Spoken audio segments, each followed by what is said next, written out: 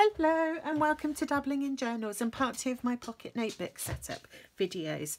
If you haven't seen part 1, that was where I set up this beautiful little Chic Sparrow notebook. It's the Austin leather in the colour Emma, and I've set it up to be a coloured pencil sketchbook. So the key insert in here is this Stillman & Burn, I think it's called Nova, and it's in the beige colour paper, and I think that's going to be lovely for colour pencils, and I will show you how I get on with this one at a later point once I've used it and it's sort of started to wear in and all the rest of it. So that was lovely. Now this one I also mentioned because I have a Stillman & Burn notebook in here as well, but this one has white paper, which I'm not as keen on for colour pencil. I did try it. I did a little bit of colour pencil there, and then I tried it with watercolour, and it's not fantastic for watercolour, but it's okay for watercolour sketches. So I'm going to keep this one for watercolour sketches, I think, rather than colour pencil. So if I want to grab that one, I can. And notice this has got a really slim profile. This cover, which is a folio cover, which was a custom order from Ink Bandits on Etsy. I will put a link down below in case any of you are interested. It's beautifully made, and it's got this lovely slim profile that you can just stick in a pocket. This one's slightly chunkier because I've stuffed it, but I could take these two out and it would be a slim profile like this one, and who knows, I may end up doing that. I'm already starting to think that I don't know if I want this. Would it be better without this? Let's have a look.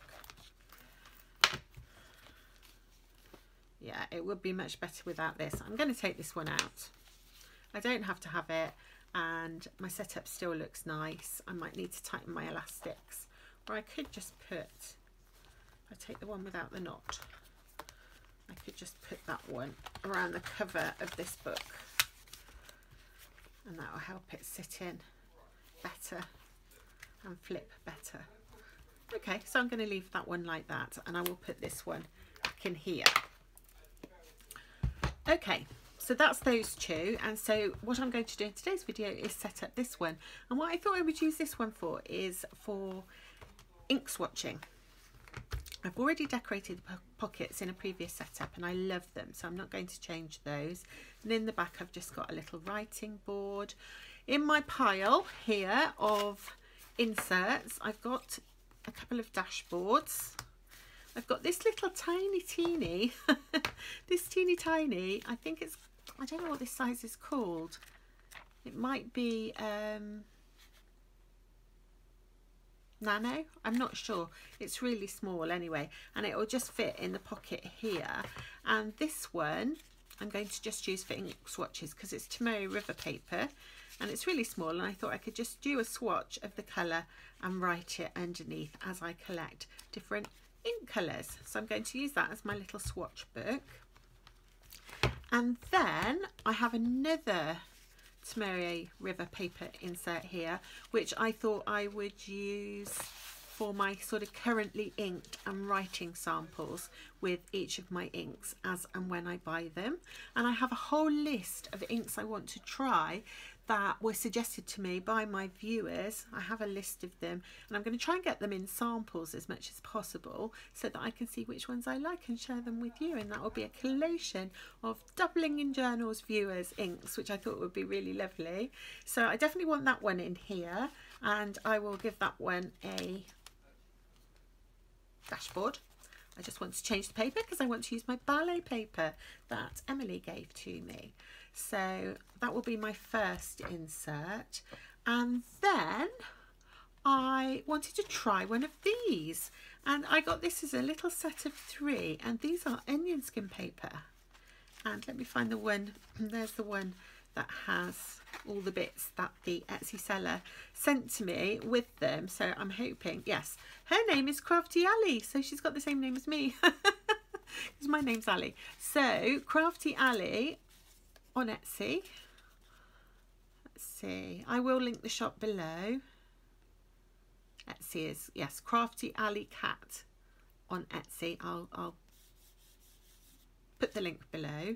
And she sent all these little freebie bits with it, so that's obviously her business card, and This is a sort of another marketing type thing.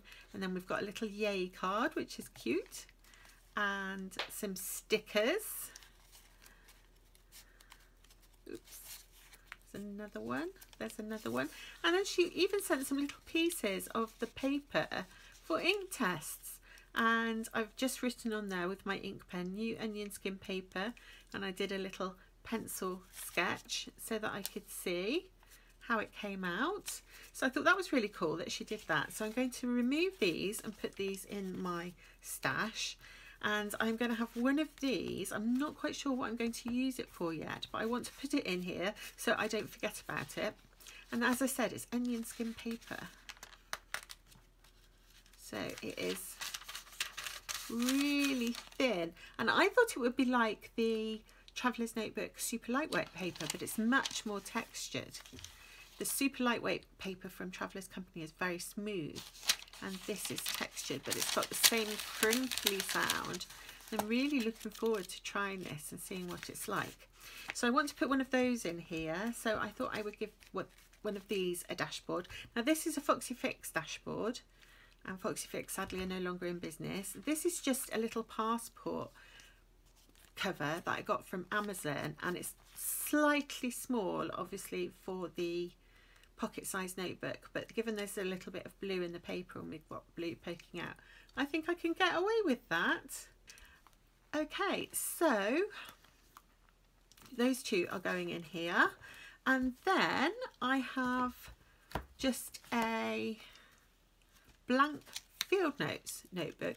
Now these are no good for fountain pens, but I'm just going to hold this in here because when I have finished the field notes notebook, which I really love for graphite sketching by the way, but ink bleeds through them. The paper's no good for fountain pens. So I really like them for graphite sketching. So when this one's full up, I can put this one, which has my little drawing on the front that I did of a coffee girl, and I can pop that one, and it's also got a coffee girl thing in the back, so it will go really well in here. But I just want to finish up this one first so that I don't waste the paper. So I'm just going to hold that in my ink swatch notebook so that I don't lose it, forget to use it or whatever.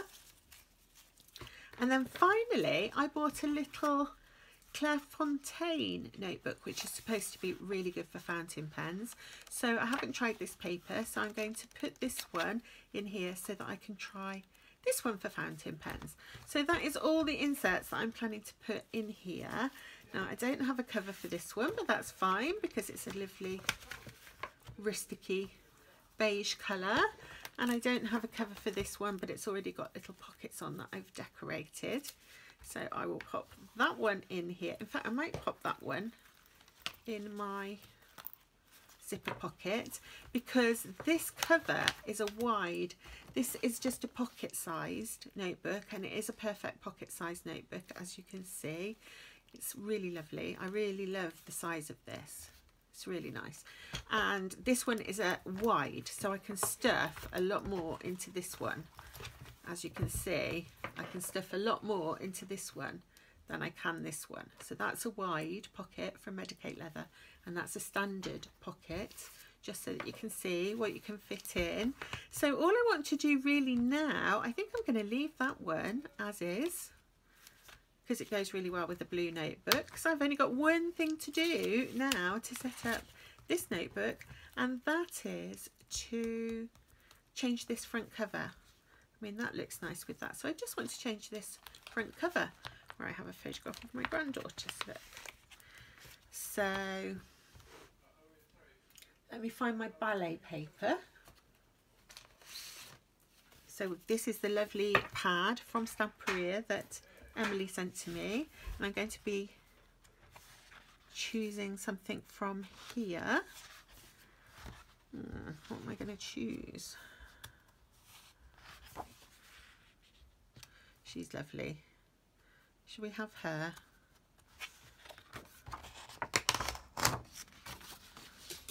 It's so nostalgic thinking of my daughter when she was younger dancing. She was just as beautiful and elegant as that. That's a lovely one as well, but I think I need a wider notebook for that one.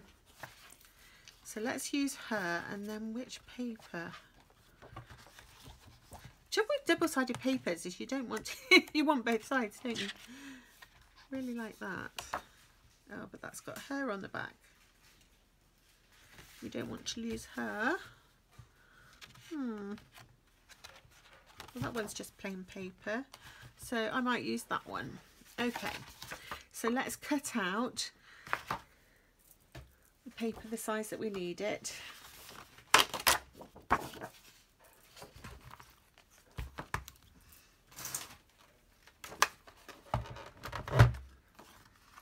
So I want it to be, save that beautiful rose for something else, 3.5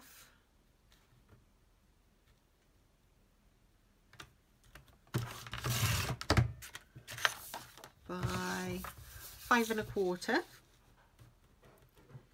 for pocket size.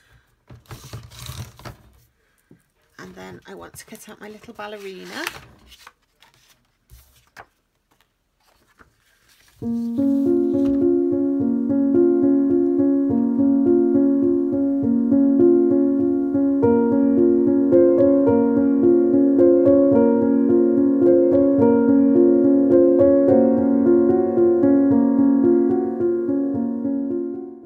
Right, so I have cut out my little ballerina. What side do I want her? I think I want her on this side. Now she needs something else. I need to layer that up with something else. I think perhaps a piece of plain paper. What colour have I got? Okay, so I have this pad of paper, which is from Die Cuts with a View. Obviously I got in a sale, and this just has plain papers, but they're kind of textured. They look like linen, and I'm wondering whether there's one that will go with my little pretty ballerina.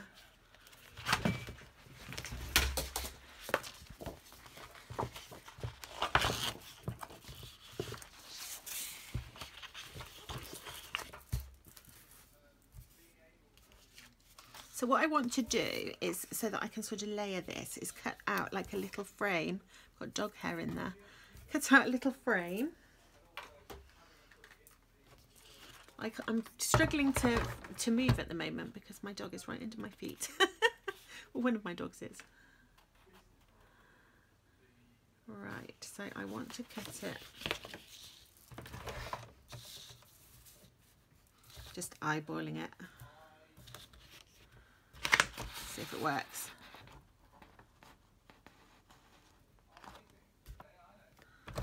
Try that.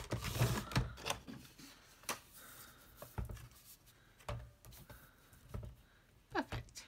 And so I want to cut this piece about 4.5, I think.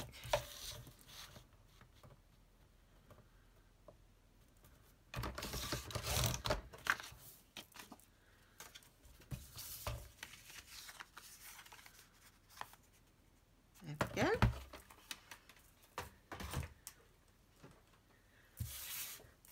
And that just sort of stops it getting lost in the pattern below, I think. What do you think? I really like that. I think maybe it's too big though. I think I'll make it a little bit smaller. Oops. So let's just take off a little bit from each side.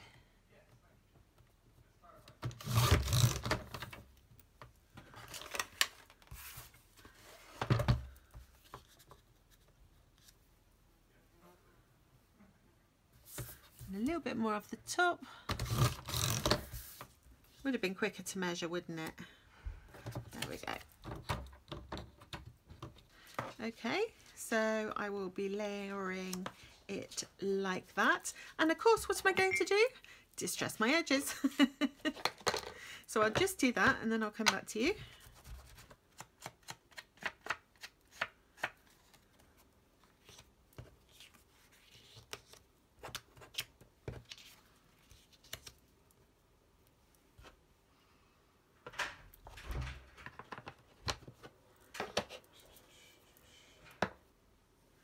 Okay, and I'm just going to glue those together, and I only need a spot of glue because they're going to be in a dashboard.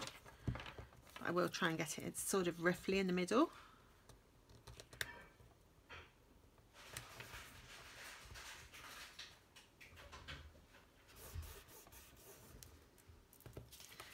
And then stick this one.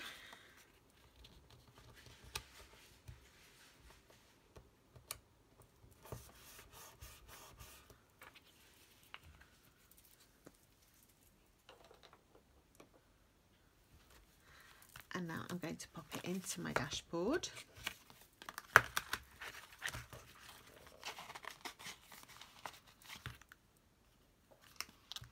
And do you think that needs, I think that needs a frame. I could use the same paper, couldn't I? Let me just quickly make a frame for this photo in the same kind of way. So my photo is 3 by 2, so let's do 3.5 by 2.5.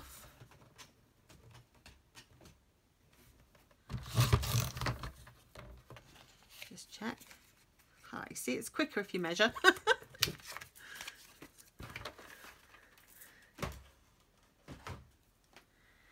And distressing with my Distress ink, gathered twigs from Tim Holtz or Ranger. Oh, don't know why I'm distressing the photo. I just did it automatically.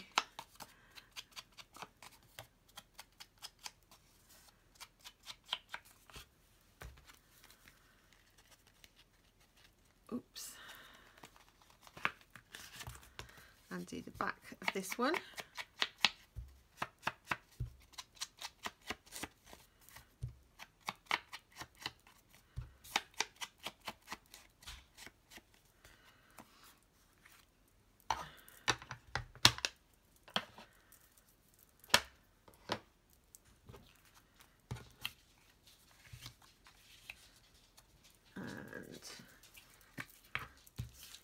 Glue,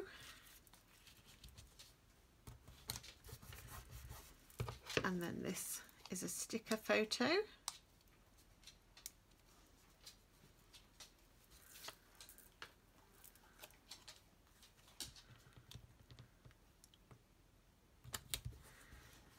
Of my granddaughters, looking very beautiful.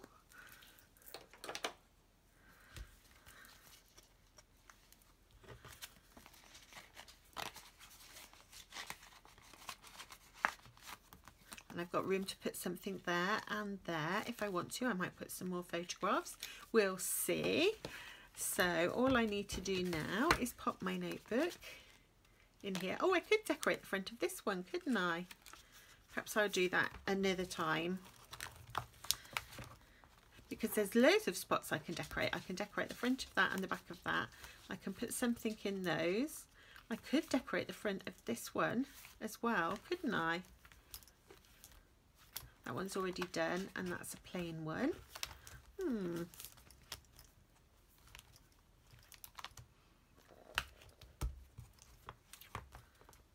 I could put another ballet image there, couldn't I? Just trying to see what have I got left.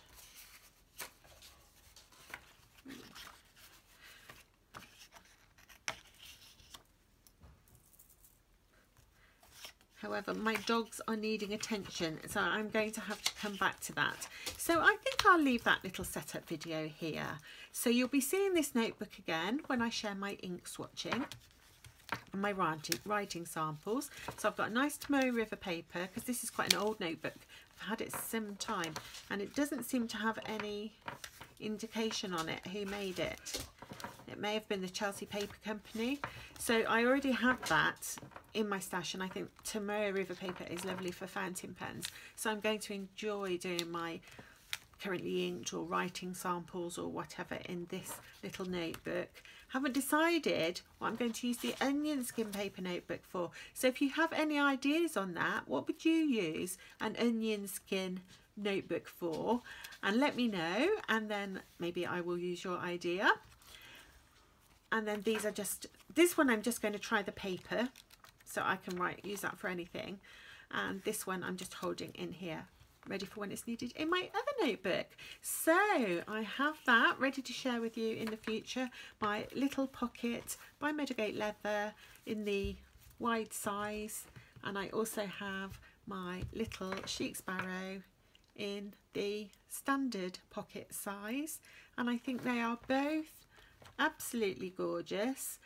If I had to choose, I would find it really difficult. This one I really love the pen loop, and this one I really love the hand stitching. Chic Sparrow use a typewriter. They certainly can't make a notebook with a typewriter, can they? They use a sewing machine to edge their notebooks, and so you can, if I zoom in, I wonder if you'll be able to see, you can see the mark of the sewing machine, and it's got a bit squished under the foot here.